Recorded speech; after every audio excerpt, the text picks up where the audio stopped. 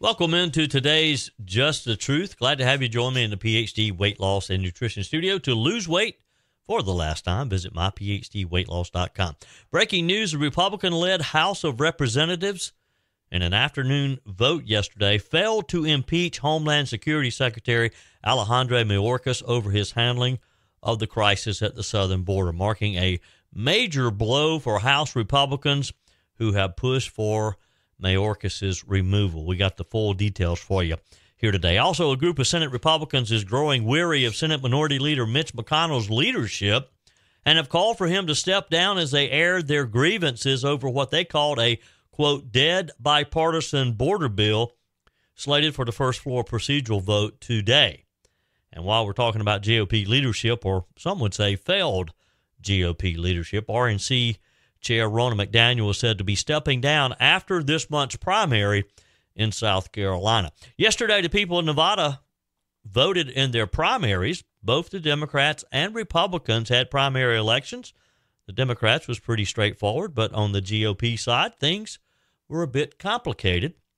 I'll give you the details on what's happening in Nevada as well. And in South Carolina, judicial elections are at a gridlock as calls for much-needed judicial reform delays the election process of judges in the South Carolina General Assembly. Your comments are welcome on the Furman Ford text line, 864-477-JOEY, 864-477-5639. You can leave a quick voice message, and your emails are welcome, joey@joeyhudson.com. I told you we'd be back. And ye shall know the truth, and the truth shall make you free. It's Joey Hudson. Your story was powerful when you delivered it up at the General Assembly. People are still talking about your story. The CON has gone away in the state of South Carolina, and I want to personally thank you. I wanted to name it the Joey Hudson bill, but, they don't allow you to put names on bills, but I wanted to call it the Joey Hudson bill because I know that one's been near and dear to you for a number of years. That's how it's done. Let your voice be heard. And the truth shall set you free. Here's Joey Hudson. Let's start with the Republican-led House of Representatives yesterday failing to impeach Homeland Security Secretary Alejandro Mayorkas over his handling of the southern border. This was a major blow. No other way to look at it. As House Republicans who have a slim majority, but a majority, were not able to get a positive vote on Mayorkas' removal. The House voted mostly along party lines, but Republicans suffered a number of defections, which basically torpedoed the vote. Democrats remained united. The vote was 214 to 216, 2 votes difference. The vote was on 2 articles of impeachment that accused Secretary Mayorkas of having refused to comply with federal immigration laws and the other having violated public trust. A cabinet secretary has not been impeached since 1876, when Secretary of War William Belknap was impeached then. Republicans accused Mayorkas of disregarding federal law with open border policies that have made the ongoing crisis at our southern border much worse. They pointed to the rolling back of Trump-era policies like the border wall construction, the Remain in Mexico, as well as reducing interior enforcement and expanding the catch and release program. They say it has fueled record numbers at the southern border, where numbers reached the 300,000 mark in December. Homeland Security Secretary Alejandro Mayorkas has defended how he's handled the border crisis. Representative Corey Mills, a Republican from Florida, called the vote a slap in the face to the American people. Hey everyone, Congressman Corey Mills, Florida 7th District. Today, as we all saw, the defeat on the floor was a slap in the face to the American people to get accountability for Secretary Mayorkas, who has not only lied before Congress, but has cherry-picked his constitutional duties in which he'll uphold or not uphold by keeping us as a sovereign nation. This was not going to be the only fight, and we will make sure that accountability comes back to the floor. A motion has already been made to recommit, which has passed, and we will try and bring this back to the floor. But let us acknowledge one thing, that Joe Biden, if he wanted to right now, can secure the border through his unilateral executive authority under 212 Section F. That we should be enabling our CBP and ICE to do their job to crack down the borders and to stop the unlawful entry. We have to go forward with pushing the Senate to take up H.R. 2, which is the most robust and conservative border bill that we've ever had. Very different and a stark contrast to the amnesty bill that Schumer, Lankford, and McConnell are trying to push. Tonight, you're just as disappointed as I am when it comes to these failures, but we will not stop fighting. I will vote yes. I will continue to support to get accountability, and we will guarantee that our borders get secured. Thank you. Appreciate the support. God bless. Homeland Security Committee Chairman Mark Green said on the House floor, under Secretary Mayorkas' watch, Customs and Border Protection has reported more than 8.5 million encounters at the border, including more than 7 million apprehensions at the southwest border.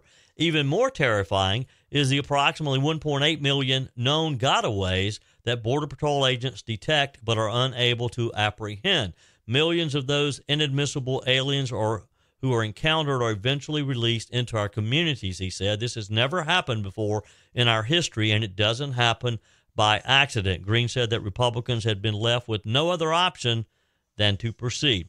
Democrats in the administration have painted the impeachment process as politically motivated on nothing more than policy disagreements and nothing that approaches high crimes and misdemeanors, which are requirements for impeachment. It's been known that even with the House voting to impeach, a Senate conviction is unlikely.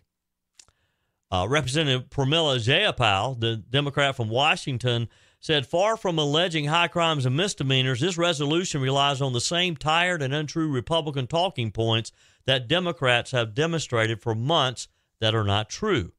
Homeland Security Committee Ranking Member Benny Thompson called the push a travesty and an affront to the Constitution.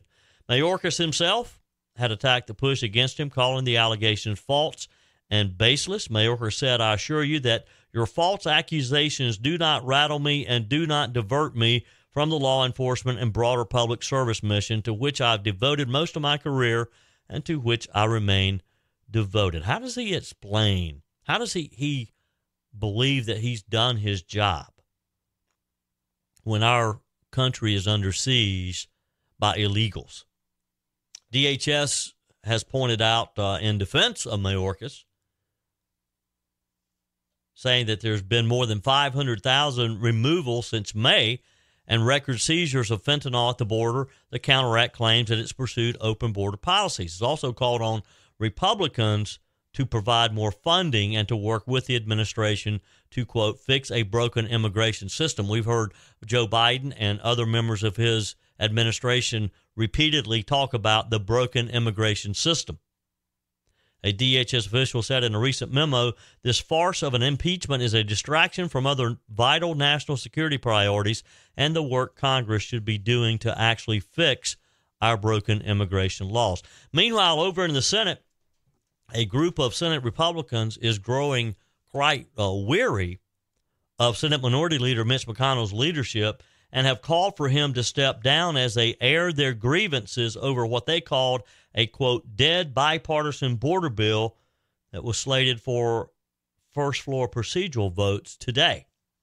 Senators J.D. Vance of Ohio, Ted Cruz of Texas told reporters yesterday in a press conference that McConnell should have walked away from the border agreement, which they argue it spans President Biden's power and does not fully close the border. We'll start with Senator Vance, one of Congress's loudest critics against Ukraine assistance, saying, we supported a negotiation to bring common sense border security to this country. We did not agree to a border fig leaf to send another $61 billion to Ukraine.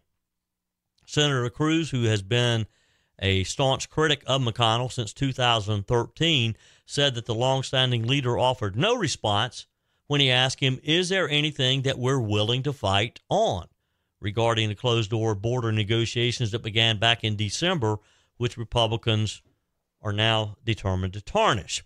Cruz said everyone here has supported a leadership challenge to Mitch McConnell in November. I think a Republican leader should actually lead this conference and should advance the priorities of Republicans.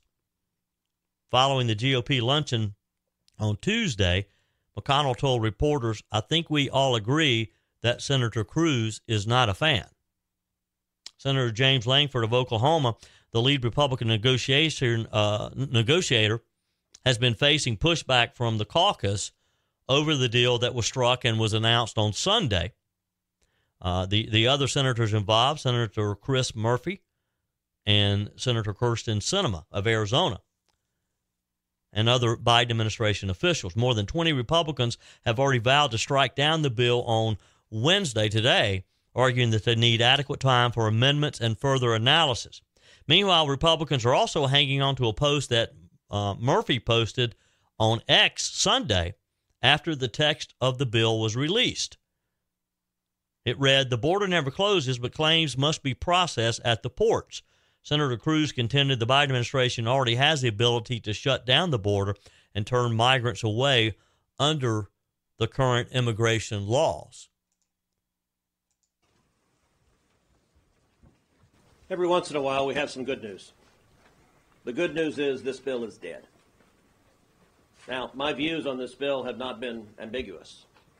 At the last press conference we had here, I described it as, quote, a steaming pile of crap. Some people afterwards criticized that characterization. Can't imagine why. And they said, well, you haven't read the text, so how can you say that? And you're right. All I knew was what had been described by the bill sponsors. Well, now we've seen the text, and it turned out my assessment was far too kind. This bill is a terrible bill. I'm going to break it down on two metrics. Number one, policy, and number two, politics. On policy, why is this bill a terrible bill? Because it does not solve the problem. We have the worst rate of illegal immigration in our nation's history. People are dying. Children are being brutalized. Women are being sexually assaulted. Over 100,000 people died of overdoses last year. This bill doesn't fix it. Understand, this border crisis is deliberate. Joe Biden caused it. He caused it by his own unilateral decisions. 3 decisions caused this crisis, all made the first week of his presidency. He inherited the lowest rate of illegal immigration in 45 years, and his first week as president, he halted construction on the border wall, he reinstated the disastrous policy of catch and release, and he pulled out of the unbelievably successful Remain in Mexico agreement. That caused this explosion. It also means Joe Biden could solve it tomorrow. How would he solve it tomorrow? By reversing those 3 decisions, and you would get, once again, a secure border. Joe Biden doesn't want to secure the border. Kamala Harris doesn't want to secure the border. Chuck Schumer doesn't want to secure the border. And this bill was designed not to secure the border. Senator Cruz is right, isn't he? He said the only way the border bill will make it across the finish line in the national supplemental package is if the Senate passed H.R. 2, the GOP-led House's immigration bill that was passed last year, which includes the Trump-era style expulsions and security measures. Senate Majority Leader Chuck Schumer has already deemed the bill a non-starter in the Senate. Meanwhile, the House has repeatedly called the Senate's border bill dead on arrival, making it nearly an impossible scenario that any type of border bill will be passed. Also today, a separate vote on support for Israel failed. It seems that the only thing the Biden administration is really serious about is the $60 billion they want for Ukraine. Senator Rick Scott, who was an unsuccessful contender against McConnell in the last election for the majority leader or the GOP leader in the Senate, said a few people negotiated the border when it should have been open to the entire GOP conference to offer amendments. McConnell decided we're not going to have something that forced a lawless administration to secure the border, and so this is where we are, he said. Senator Ron Johnson, another no vote, told reporters that McConnell was fatally flawed when he entered into this secret negotiation with Senator Schumer. Johnson said it normalizes thousands of people a day. It probably undermines the future president's ability to secure the border by having things like a discretionary threshold. And Senator Vance added that Langford was at a disadvantage in the negotiations because the White House has more lawyers compared to the Republican senators' team. Vance said, so on the one hand, you have the Democrat majority, you have the Department of Homeland Security, the Department of Justice, and you have the army of lawyers that they all have. And on the other hand is James Lankford, his staff negotiating in secret. The idea that any person could negotiate successfully through a border security package that would not have multiple loopholes in it is crazy. These guys have a massive advantage. It was a huge mistake, he said. Other Republicans during yesterday's news conference, including Senators Roger Marshall of Kansas and Mike Lee of Utah, also spoke out against the bill, saying that it has a whole lot of loopholes. Loopholes through which you could drive a Mack truck, a 747, and an Airbus A380 simultaneously through them, and that's concerning, Senator Lee said. Marshall defended Lankford and said not even Henry Kissinger could have negotiated a better deal with the cards that he was dealt. The proposed legislation that we learned about on Sunday, after these months of negotiations, months of we now know were wasted, totals just over $118 billion. It includes 50,000 new visas. Biden's original request amounted to $106 billion. Yesterday, Joe Biden said the border package doesn't address everything that he would have liked, such as creating a pathway for citizenship for the illegals who've already crossed our border illegally. He said he called it the toughest, fairest law that has ever been proposed relative to the border, though. Biden, in a statement, said, I'm calling on Congress to pass this bill, get it to my desk immediately. But if the bill fails, every day between now and November, the American people are going to know that the only reason the border is not secure is Donald Trump and his MAGA Republican friends. So there he goes again, blaming the so-called MAGA Republicans, you and me, on our border situation when everybody in the world knows Joe Biden is the blame. Just as Senator Cruz very eloquently explained earlier, he had one of the most secure borders we've had in recent history when he walked into the Oval Office and, with the stroke of a pen, reversed every bit of that. During negotiations, President Trump urged senators on his platform, Truth Social, to reject the deal, saying unless we get everything needed to shut down the invasion of millions and millions of people, Republicans are concerned that the bill does not flatly reduce the number of border crossings to zero. The bill's provision comes into effect when there's an average of 5,000 or more daily encounters with illegal immigrants over a 7-day period, or alternately when a combined total of 8,500 or more aliens are encountered on a single day. So we're basically conceding that 5,000 can come in every day. I mean, who's going to sit there and count them? And why would we even allow a single illegal to come into our country? The bill would earmark $20 billion to immigration enforcement. It includes the hiring of thousands of new officers to evaluate the asylum claims, as well as hundreds of Border Patrol agents. Some of the taxpayer funds would go to bailing out shelters and services in cities across the U.S. that have struggled to keep up because of the influx of the illegals. The bill states that if the president finds that it is in the national interest to temporarily suspend the Border Emergency Authority, the president may direct the secretary to suspend use of the Border Emergency Authority on an emergency basis. The border emergency, triggered at 5,000 crossings per day within a week, could be overturned by the president. 864-477-JOEY, 864-477-5639. Your comments are welcome on the Furman Ford text line. Have you ever seen anything that is just so maddening than the fact that we're having this conversation about allowing people into our country illegally? And when I see Joe Biden stand there, and he literally gets red in the face sometimes because he claims that we have a secure border or that it's the MAGA Republicans' fault, my blood boils every time he says that it's the MAGA Republicans' fault. And this is the man who just over the weekend supposedly had a conversation with a dead president of France who died 30 years ago.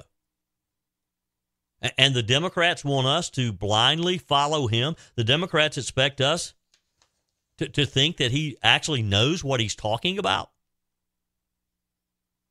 More on that in just a minute as well. Interesting exchange yesterday between Karine Jean-Pierre and Fox News' Peter Doocy.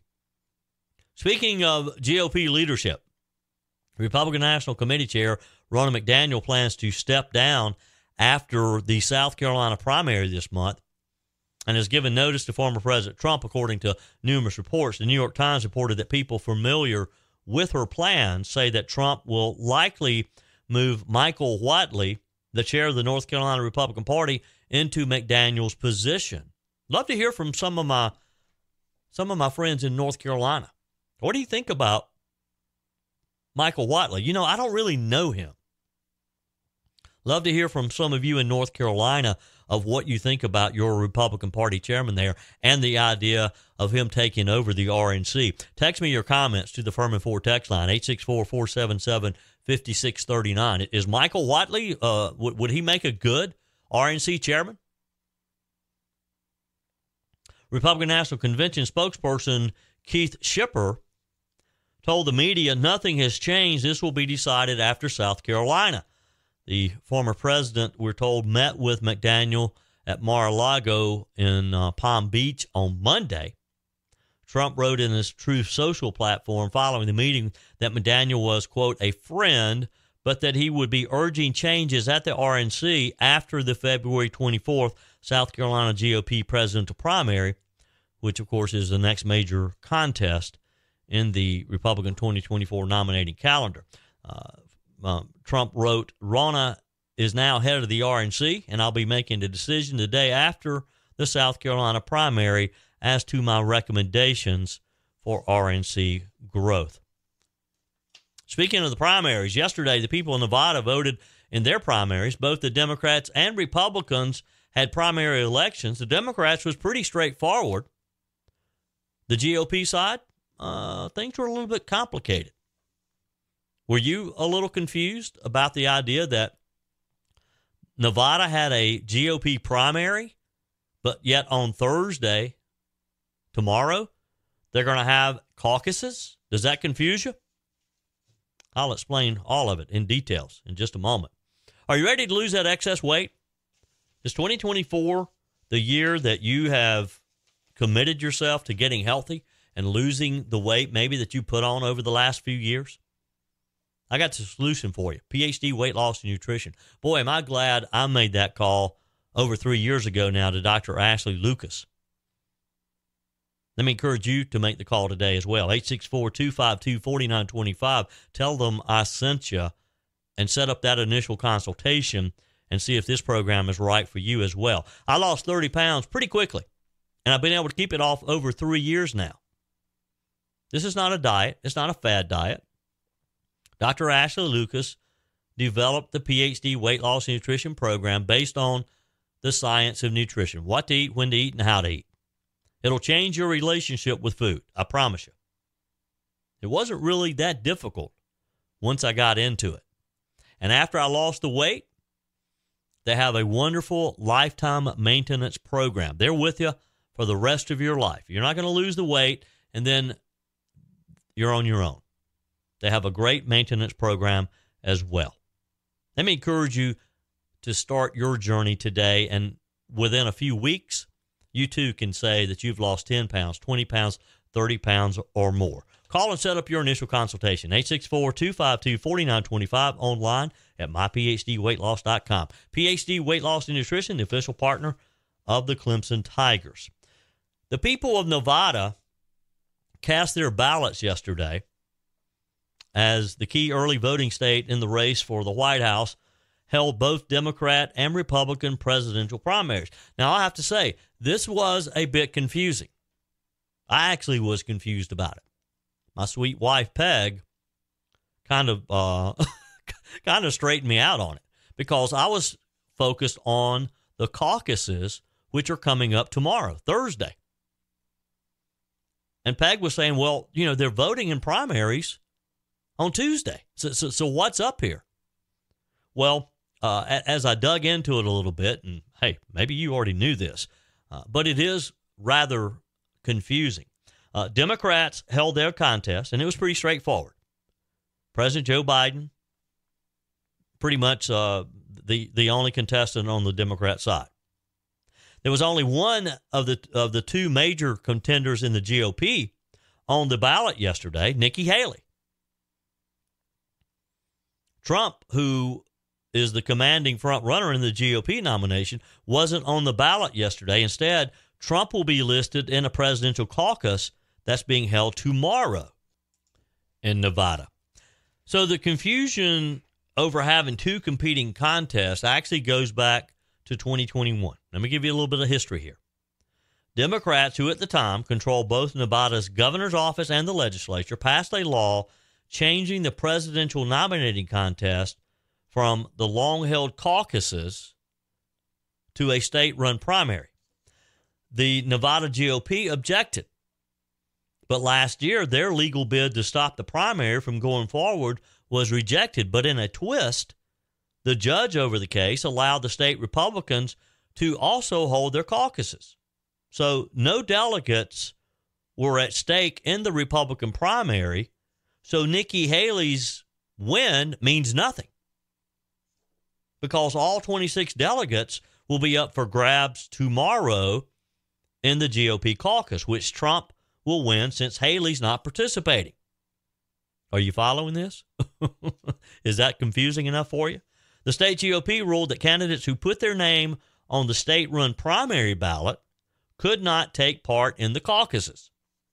Haley and some of the other now-departed Republican presidential candidates viewed the Nevada GOP as too loyal to Trump and decided to skip the caucus that they believe was tipped in favor of the former president. Nevada GOP Chair Michael McDonald and both of the state members of the Republican National Committee are Trump supporters.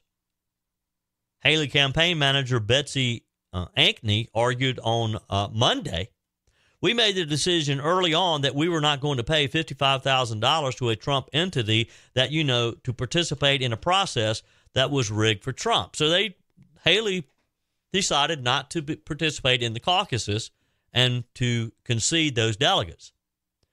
Trump is assured of winning the 26 delegates at stake. Sources say that he and his campaign advisors do have some concerns. An unpleasant potential scenario for Trump, who won both the Iowa caucuses and New Hampshire primary by double digits, could be that Haley grabs more votes in the primary than Trump gets in the caucus. But who cares? I mean, he's still going to get the 26 delegates, which is what counts towards the nomination. The GOP presidential candidates had to choose either the caucus or the primary. You can't do both. Trump's campaign has been working to get the message out to supporters in Nevada that if they want to vote for the former president, they need to show up at the caucuses. But he also wanted them to vote in the primaries because you did have that option, but not to vote for Nikki Haley. He encouraged voters to go to the caucus meetings this Thursday. He said, your primary vote doesn't mean anything. It's your caucus vote. So if you want to save America, then get everyone you know out to vote in the Nevada caucuses on Thursday, February 8th. And it's very important for you to help educate all of our supporters that we're not talking about the government-run, universal mail-in ballots. We don't want mail-in ballots.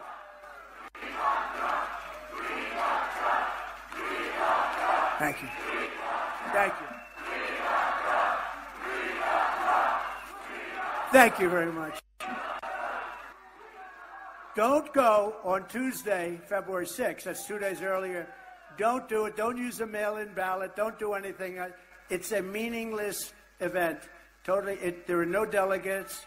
It's a con job. We could have done it, but we really want to do it the right way and the legitimate way. And so don't do the 6th, do the 8th. do the caucus, not the primary. The primary is meaningless. I don't know, maybe they'll try and use it for public relations purposes. Every time Trump supporters, and they need something, they have to go. What you have to do is caucus on February 8th. It's the only way you can vote for President Trump. So caucus on February 8th. And if you need any details, February 8th. If you have any details or need anything, it's nv.DonaldJTrump. Did you ever hear of him? .com.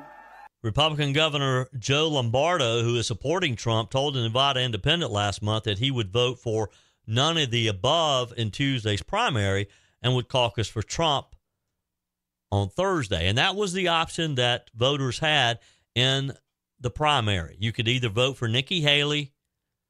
Actually, I think there were a few other candidates whose names were on the ballot, maybe even Senator Tim Scott, some of them who had originally been in the race and could not get their name removed from the ballot. But the other option was none of the above. That's what the Trump campaign was encouraging supporters to do and hoping that they would embarrass Nikki Haley and that none of the above would win.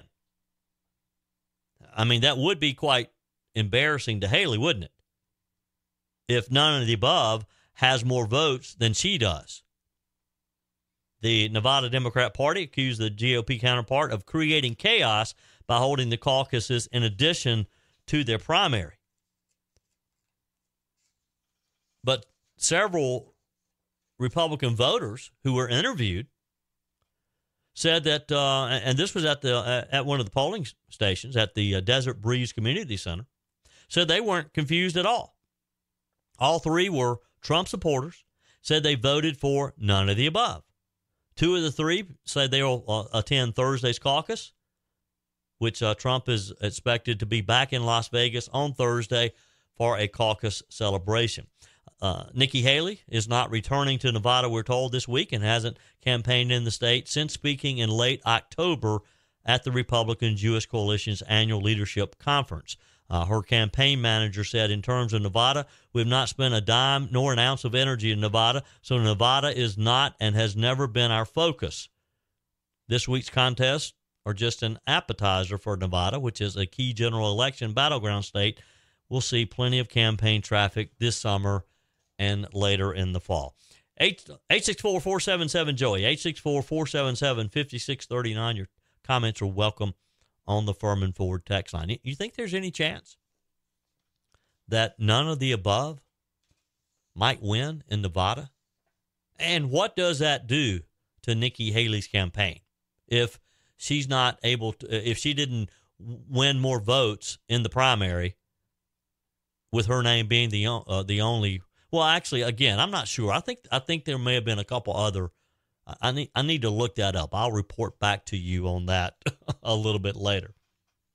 White House Press Secretary Karine Jean-Pierre yesterday dodged a question on President Biden's mental and physical health after the president appeared to confuse French President Emmanuel Macron with former French President Francois Mitterrand, who has been dead for nearly 30 years. I'll get back to that in just a moment. Are you looking for a new vehicle? Or maybe you need to be able to trust a dealership, a locally owned dealership with a good pre-owned vehicle. Or maybe you just need some service on that existing vehicle, but you don't want to wait 2-3 weeks or longer. I have the solution for you, and it's Furman Ford in Lawrence. With all the big corporations who are more powerful than ever, with new technologies like artificial intelligence changing the game, it's more important than ever to support businesses that are right here in our community, locally run businesses. And that's what you get when you go to Furman Ford. When it comes to getting your next vehicle, I choose Furman Ford in Lawrence. They do business the right way. Their name is on the sign because their name is on the line. That means when you stop in, you give them a call or you send them an email, you always have access to a member of the Furman family. They'll help you navigate the great deals they have on their great selection of pre-owned vehicles. And what's even better, when you drive your new vehicle off the lot, you know that your money is staying right here in our community to help support a locally owned community business. If you want a better all-around buying experience, visit my friends at Furman Ford in Lawrence. Find them online at FurmanFord.com, FurmanFord.com. The latest Biden gaffe came during a campaign stop in Las Vegas over this past weekend. The president was recalling a meeting he had with Macron at the G7 summit in England shortly after he assumed the White House in 2021. But instead of Macron, Biden dropped the name of Mitterrand, who was the president of France between 1981 and 1995, and he died in 1996. Fox News' Peter Doocy questioned how the president could convince large numbers of voters who were worried about his physical and mental health after making those comments. Jean-Pierre, looking visibly annoyed with Doocy, said, "I'm not even going to go down that rabbit hole with you, sir." And how is President Biden ever going to convince the 3/4 of voters who are worried about his physical and mental health that he is okay, even though in Las Vegas he told a story about recently talking to a French president who died in 1996? I'm not even going to go down that rabbit hole with you, What? sir. What is We're the going rabbit to go. hole? Go ahead. He said go he ahead. talked to Mitterrand. Go ahead. You saw the president in Vegas, in California. You've seen the president in South Carolina. You saw him in Michigan. I'll just leave it there. Go ahead. Go ahead. Oh, yeah, let's just move on. Don't worry about the fact that the president was relaying an interaction with the dead man, a guy who's been dead for 30 years. Don't worry about that. We're not going to go down that rabbit hole. Now, later in the press conference, another reporter asked Jean-Pierre to respond to criticisms that Joe Biden has given far fewer interviews during his presidency than any of his predecessors. The reporter noted that no press conference was scheduled during Biden's hosting of German Chancellor Olaf Scholz, nor was the president scheduled to give an interview during the Super Bowl. Reporter said, "It just seems again like we're in one of these instances where the president is not communicating with the press." Stay tuned. That's the answer I have for you, Jean-Pierre said, challenging the notion that Joe Biden was not engaging with the press. The reporter pushed back, though, noting that Biden has given less than half the number of interviews that his predecessors have given at this point in their presidency. Jean-Pierre said the president communicates in, quote, non-traditional ways. Which, when she said that, it led me to start thinking, well, non-traditional, what does that mean? I mean, he's talking about having talked to a dead president of France, so does he communicate like through seances maybe? Maybe he has a Ouija board that he communicates with the dead.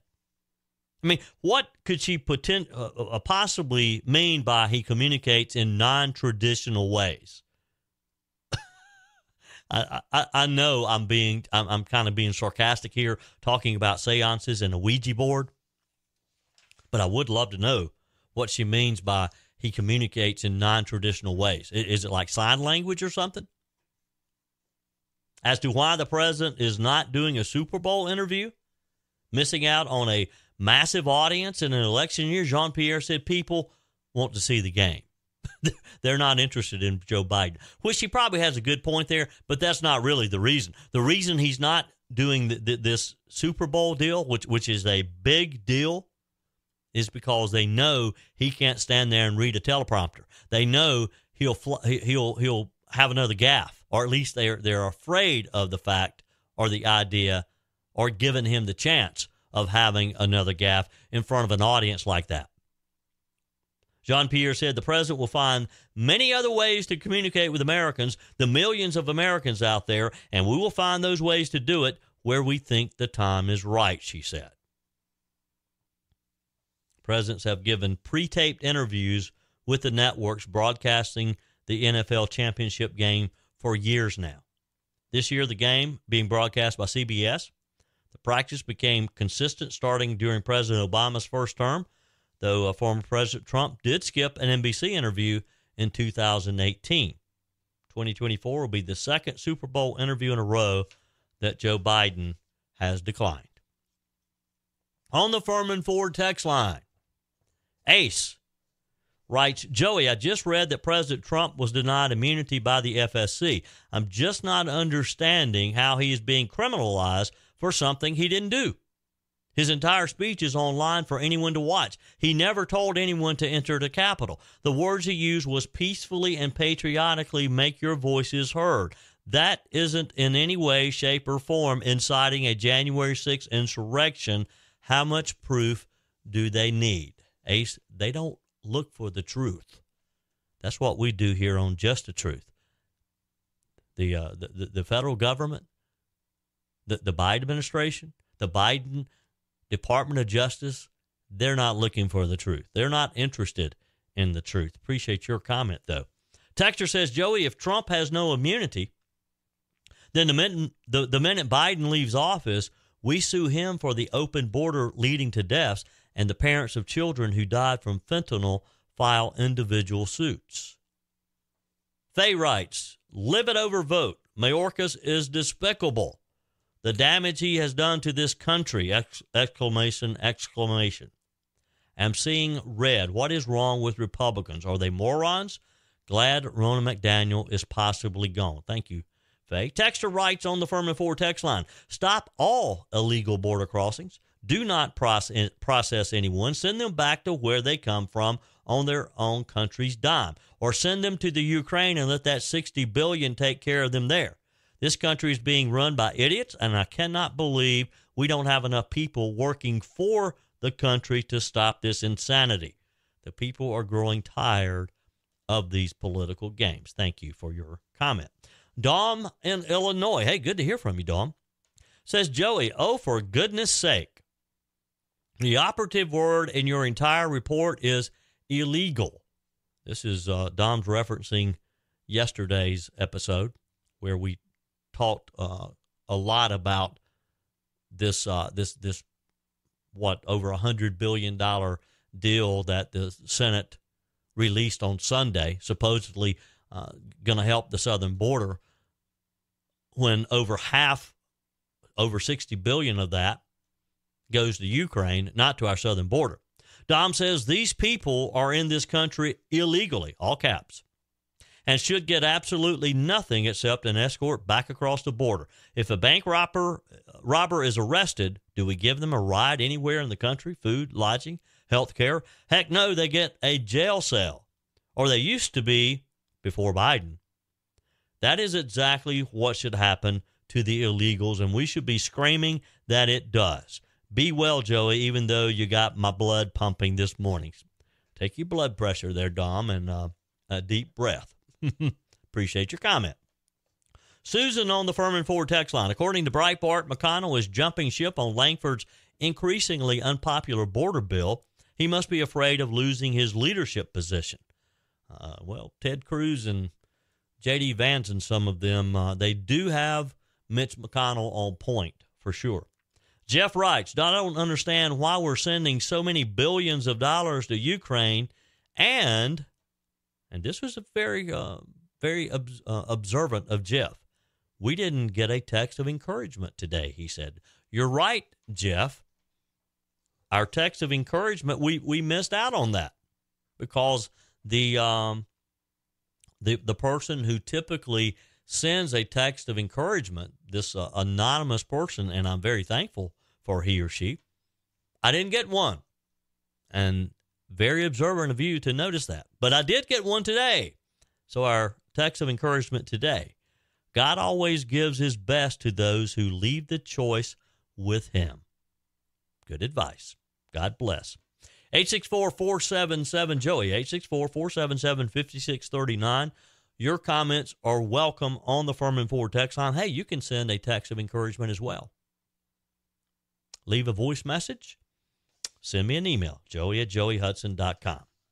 In a move reflecting growing discontent with the way that South Carolina elects its judges, the state Senate is blocking all judicial elections, including that of the next state Supreme Court justice, short of the General Assembly passing a bill on judicial reform. I'm going to give you the full details on that in just a moment. Portions of today's show brought to you by Discounted Appliance Warehouse. Are you tired of buying appliances from the inexperienced sales staff who have absolutely no appliance knowledge, let me tell you about Discounted Appliance Warehouse in Pickens and the great service they give. They have an award-winning service department, and I know firsthand they're going to be coming to my house on Friday. It was real simple.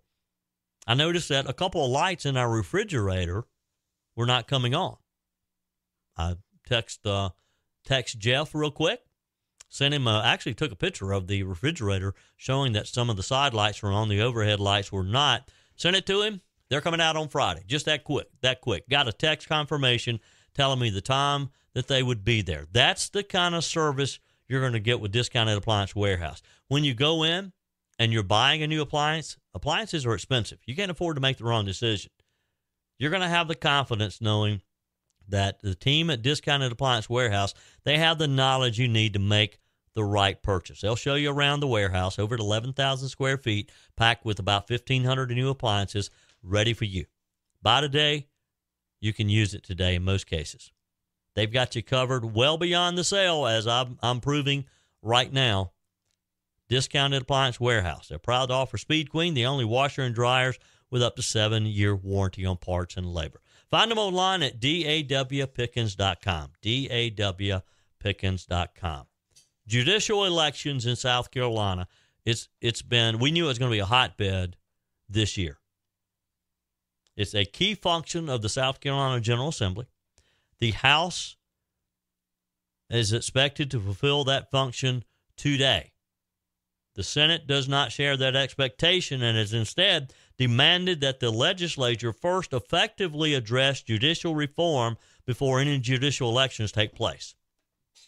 State Senator Dick Harpootlian, he's a Democrat, so this is not a partisan thing necessarily.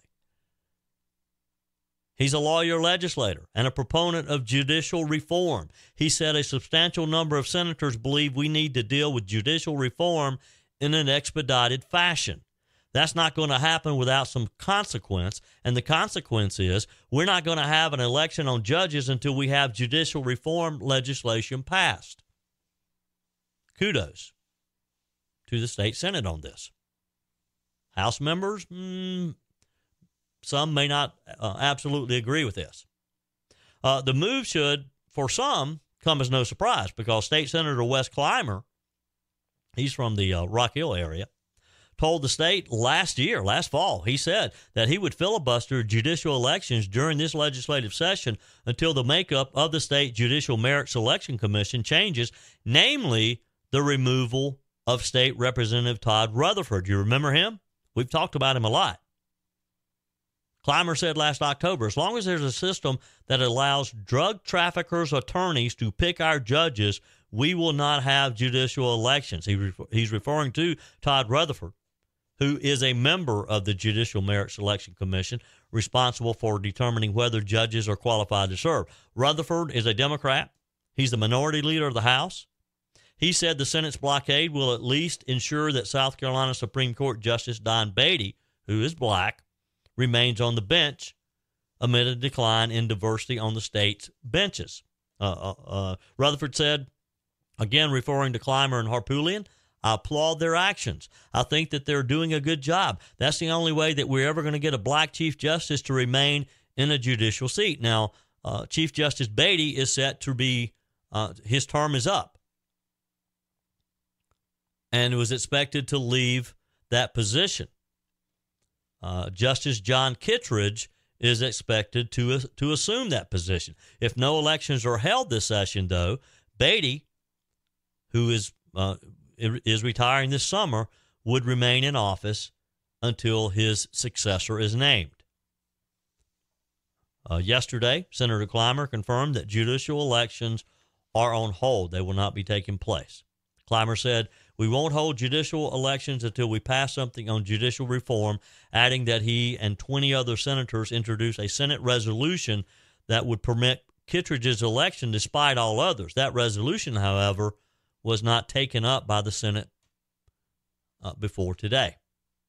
In South Carolina, candidates for judicial office must apply to the JMSC. Following a review of the candidate's background, the commission forwards a report to the General Assembly detailing whether the candidate is fit to serve. The full legislature then picks a candidate among those deemed qualified. In the case of magistrates and masters in equity, legislators decide which candidate they'll recommend to Governor Henry McMaster or whoever is the governor for appointment.